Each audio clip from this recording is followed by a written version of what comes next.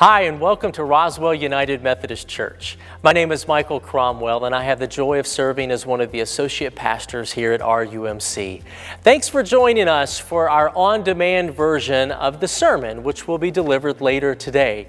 If you'd like to watch our services live, you can do so via our live stream at 9 o'clock and 11:15. Notice our different worship times and our different hours that we have now. You'll also be able to see the entire worship service on demand later this afternoon at rumc.com/sermons. We are so glad that you are with us today. We're thankful for your presence, and we're thankful for your generosity and the different ways that you are helping to make RUMC a place of community and faith. Let's have a word of prayer before we hear our sermon. Gracious and loving God, we love you so much, and we are grateful for this day and this day that we have to worship you. May the words that we are to hear, may they not only pierce our ears, but pierce our hearts as well, that we might be changed and different people because of what you have to say to us today. We thank you and we love you. All in Christ's name we pray. Amen. Now let's hear our sermon from today.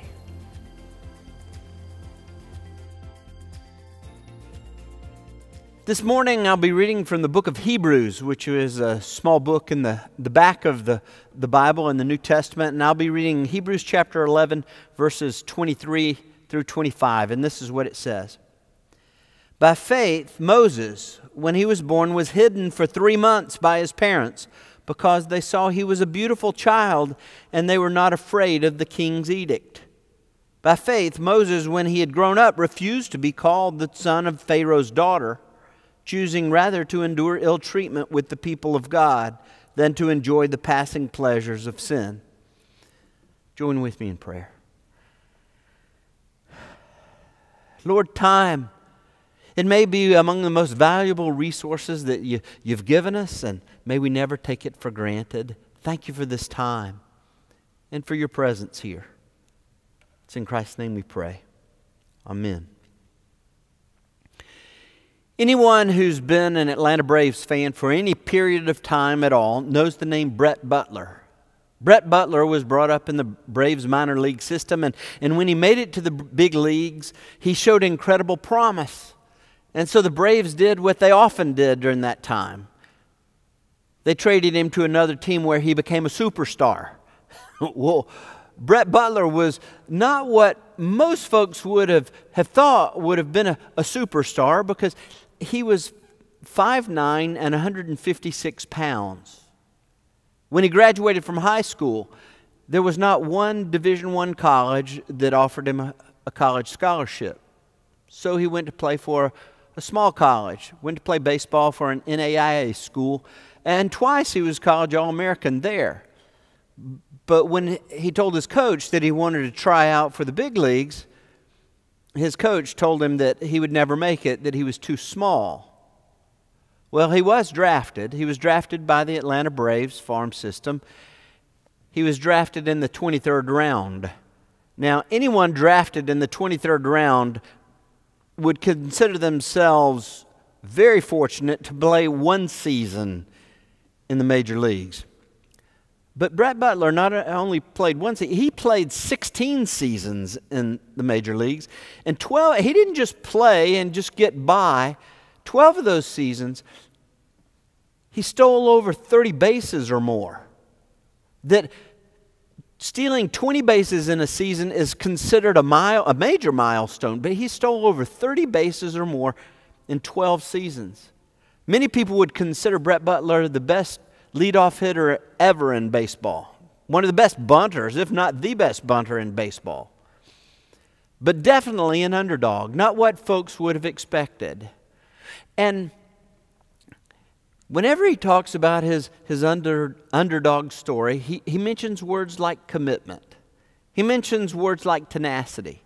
He mentions words like passion. But he also mentions words like mom and dad. That his mother, his father, that they were there encouraging him. They were there cheering him on. They were there with him every step of the way. Now, I love those underdog stories. Don't you love those underdog stories? Underdog stories are wonderful. And in Jesus' day, they told underdog stories. They weren't Brett Butler stories. They were Moses stories. For over 400 years, the Jews told Moses stories as an underdog story. Moses was born a slave, and you don't get much more underdog than being born a slave. He was born a slave at a time when Pharaoh had set out an edict that the midwives should kill all the Hebrew babies when they were born. Well, the Bible tells us that the midwives feared God more than they feared Moses, so they didn't do it. More than they feared Pharaoh, so they didn't do it. And so when Pharaoh called the midwives to him and said, well, why are there still so many boy babies alive here in Egypt? That the midwives said, well, these Hebrew women, that they're so strong that they've already delivered the babies before we get there. So he sent out a second edict to the midwives that all the boy babies should be thrown in the Nile River as soon as they're born. Well, it was Moses' mother, Jochebed, who didn't obey the king's edict or the Pharaoh's edict. Instead, she built for him a basket made out of reeds, and she covered it with tar, a little boat really. And she put him down in the Nile, waiting for the time when Pharaoh's daughter would come down to take a bath. And there, maybe, just maybe, Pharaoh's daughter would see Moses and take him as her own child. And as the plan began to unfold, maybe Pharaoh's daughter, when she saw him, would need a nurse. And secretly, Jochebed, Pharaoh's real mother, could be his nurse and grow up with, or help him grow up, even though he was in Pharaoh's palace and not her own home. Well, that's what happened. And so here it tells us in the verses we read this morning that when Moses became an adult, he chose not the mother that gave him the palace, not the mother that gave him the power, not the mother that gave him the prestige, not Pharaoh's daughter, that he chose Jochebed, the mother that gave him the things that mattered most. And that's what I want to talk about this morning, the things that matter most. The things that matter most. And the first thing that Jochebed gave Moses, the first thing that she gave him was time. Time. It might be a little bit of a surprise when I say time is among the things that matter most. I think my understanding of time began to change some in Philip Zimbardo's book, Time Paradox. That in that book, he said that the word time is the noun most used in the English language. Of all the words in the English language, the word time and things associated with time, that's the word, the noun most used. Began to look that up, and in the Bible, it turns out every single book of the Bible mentions the word time. And that we use language to voice what we value most. The words that we use most are the things that we value most. Some people will say, well, no, money. People value money. Yes, but they'll pay great sums of money in order to save just a little bit of time. We call it fast food, not because it's so delicious. It's because it saves a little bit of time. People pay money to drive in the Peach Pass lane. Well, it's not because they just like it, it's because it's nice. No, it saves time. People will pay a lot of money to help with yards, help with houses, to help with family, because it saves time. Time. Time is among the things that we value most, and if people are to know that they're loved, the expression of love is most often expressed in time. It's most often experienced in time as well. That love is most expressed and most experienced in the time. Yes, the time that we give to a child, like Jochebed gave her life to Moses, gave her time to Moses, or a grandchild. The time we give to a husband, a wife. The time that we give to God. The time is the currency that we give that shows what we value most. During the pandemic, we've been given an opportunity to look at time in a different way. And now that the pandemic's coming to a close, it may be that you have an opportunity to reflect back over this past year, to see how your time was offered to children, time offered to a husband, to a wife, time offered to God. And it's an opportunity that maybe we look at time brand new, in a brand new way, in a fresh way, that going into this coming year, that we see just how we offer our time to God and to others. It's among the things that matter most. It's the way that we express love, and it's the way we experience love. Through time given, through time offered. But that's not all I want to talk about this morning. The things that matter most, yes, I wanted to talk about time, but also sacrificial love. This year, Georgians lost one of the most deeply loved, deeply respected citizens. Hank Aaron died this year. And you don't have to be a baseball fan to know that Hank Aaron, he broke Babe Ruth's home run record. Babe Ruth's record held for 40 years. And in 1973, everybody thought that was going to be the year that Hank Aaron would break Babe Ruth's record. That year, Hank Aaron received over 930,000 pieces of mail. The vast majority of that mail was positive.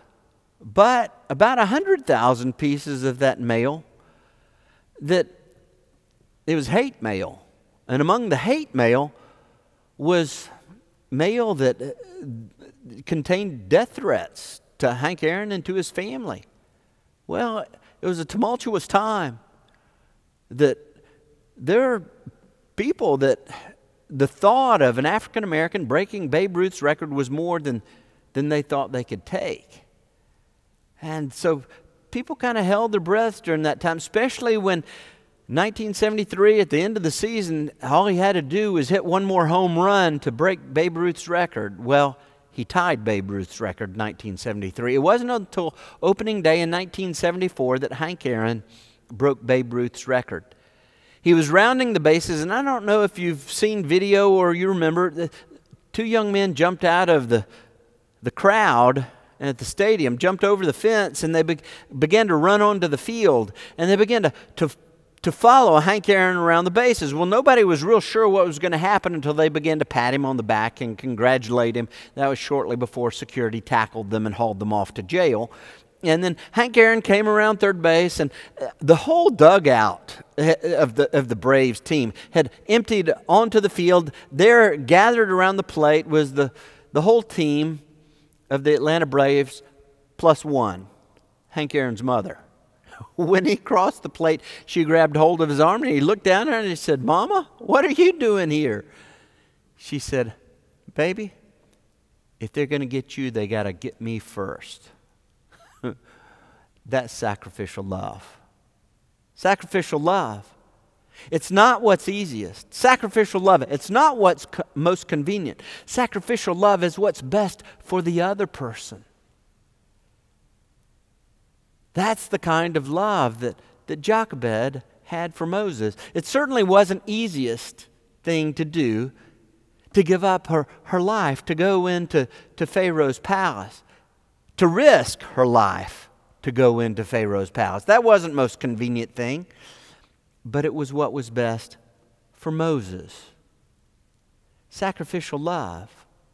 It's among the most important things, and it's sacrificial love that Jesus gave for you and for me. Not because dying on the cross was the easiest thing for him or most convenient thing for him, but his sacrificial love of giving his life on the cross for you and for me, that was what we needed. And it's what we need this day. That on the cross, Jesus took all those things that would conquer us, all those things that would defeat us, all those things that would grind us down, the fear. He took it. The sin, he took it. The shame. Jesus took all that on himself, and he nailed it to the cross to kill it, to take away its power once and for all. And when he rose from the grave, he gave power to you and to me. A power to overcome fear. A supernatural power to overcome sin, to overcome shame. And that's the sacrificial love that Jesus gave you and gave me. It's a love that does what's best for the other. It's among the things that matter most. It's among the things that matter most. And that's what Jochebed gave. Time. Sacrificial love. And the last thing that I want to talk about this morning is that Jochebed gave to Moses a heart for God. A heart for God. Walter Wangerin talks about a time in his life where he had what he calls a crisis of faith. He was a small boy, and he was certain that everybody in his church could see Jesus except for him. So one day after church, he made his way up into the pulpit. He looked into the pulpit because he was certain that Jesus must be there, but that's not where Jesus was. One day during the week, he was with his mother, and he was walking down the hall in church. He was certain that maybe if Jesus was in the pastor's office, he stuck his head in there, and Jesus wasn't there. He stuck his head in one of the classrooms, and Jesus wasn't there. It wasn't until one of the morning services where he was sitting there with his mother. They were serving communion, and Walter Wangerin turned to his mother and said, "Mama, I need to go to the restroom." She said, "Okay, but hurry." Well, he made his way to the restroom, but not to the boys' restroom. He went to the one place that he hadn't checked, the ladies' restroom. He stuck his head to see if Jesus was in there, but Jesus wasn't in the ladies' restroom. When he was making his way back to sit with his mother, he saw on her face a look of joy and peace. And so when he got in the pew next to her, he said, "Mama, what is it?" She said, "Shh, Walter." And that's when he got close, and he smelled on her breath something that he hadn't smelled before. And he said, "Mama, what is it?" That's when she realized what he was asking. His mother had taken communion, and so she told Walter, she said, "Well, that's Jesus in me." And for most of us, the first time that we ever saw Jesus was Jesus in Mama. Or maybe it was Jesus in Dad. Or maybe the first time that we saw Jesus, it was Jesus in a grandmother or a grandfather. Someone that let us know that you matter to God. And so you mattered to them as well. I grew up in a large church. And I remember I was about 5 or 6 years old, and Miss Tumlin was the one that had volunteered to be the choir director for the children. Now, from the time I was about 5 or 6 years old, every time I saw Miss Tumlin, all the way up until I was an adult, Miss Tumlin would say, "I pray for you." And you know what? I know she did. I'm certain she did. Mr. Wilson, he was one of the ushers. He was older than my father. But every time I saw Mr. Wilson, he would bend over and he would stick out his hand and he'd say, "Hi there, boy, shake hands with an honest man." And I would just giggle and laugh. But he showed me how to shake hands. He showed me that I mattered to God and that I mattered to him as well. It was people like Ms. Brownlow,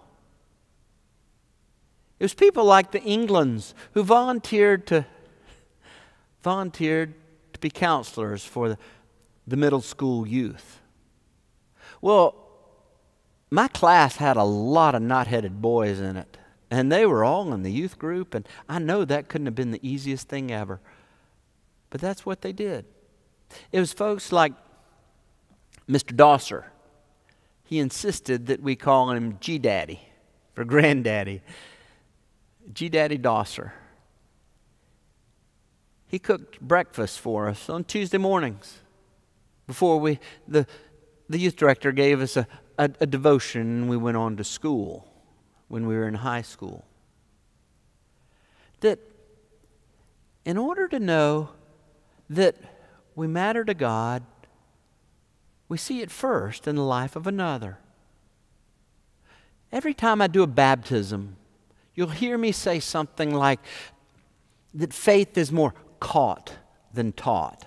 Well, I'm going to do my best to teach it, to make sure folks know that this Christian faith, we embrace one fact, and that's Jesus rose from the grave. We embrace one doctrine, and that doctrine is the doctrine of redemption, that what Jesus did on the cross, that it was enough for you and for me.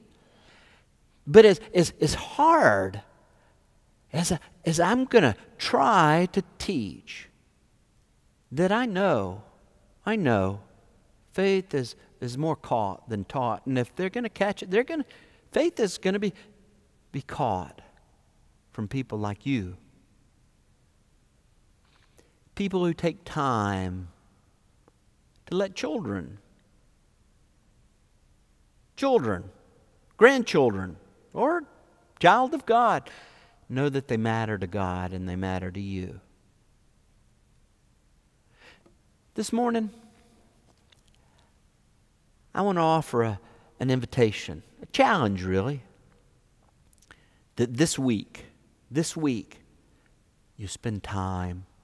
It's among the things that matter most, that you spend time praying for a child, a grandchild, or a child of God, but that right now that you have that name come to mind. If you spend time in prayer, your attitude toward that child, it'll make all the difference in the world to that child and to you. It might be a child in your family, or it might be a child in the neighborhood. It might be a child that, well, you don't know who it is right now, but if you start praying, I'm certain that sometime during this week, that child will come to mind. And that you pray that child have a heart for God. And they catch it, and that in some small way that you take part. Because a heart for God, it's among the things that matter most. Time for God, it's among the things that matter most. And sacrificial love, it's among the things that matter most. Pray with me. Lord, the easy part is standing up and saying what we'll do, what we think. But what we will do isn't what we do often. What we think isn't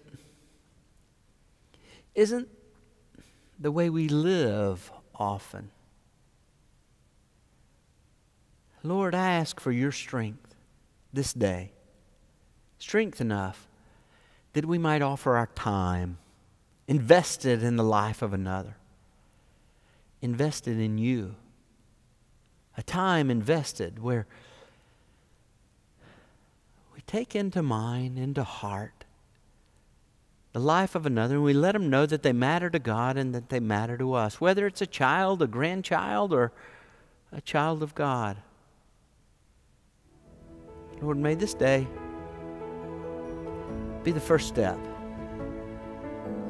in a world that begins to know who you are, and that you ushered in a new kingdom through Jesus Christ, and you You're ushering that new kingdom in this day. Lord, use us. Use us. It's in Christ's name we pray. Amen. Thanks again for joining us today. Just a reminder, if you'd like to watch the entire worship service, you can do so via live stream at 9 o'clock and 11:15 a.m. You can also view the service on demand a little bit later this afternoon at rumc.com/sermons. Also, if you have any prayer requests, we would love to hear about those. You can send those in to pray@rumc.com. Also, if you'd like to give of your tithes and your offerings, you can do that online as well. And that's at rumc.com/giving. Thanks again for joining us today and for honoring God with your presence. We hope and pray that you have a wonderful week, and we look forward to seeing you again next week.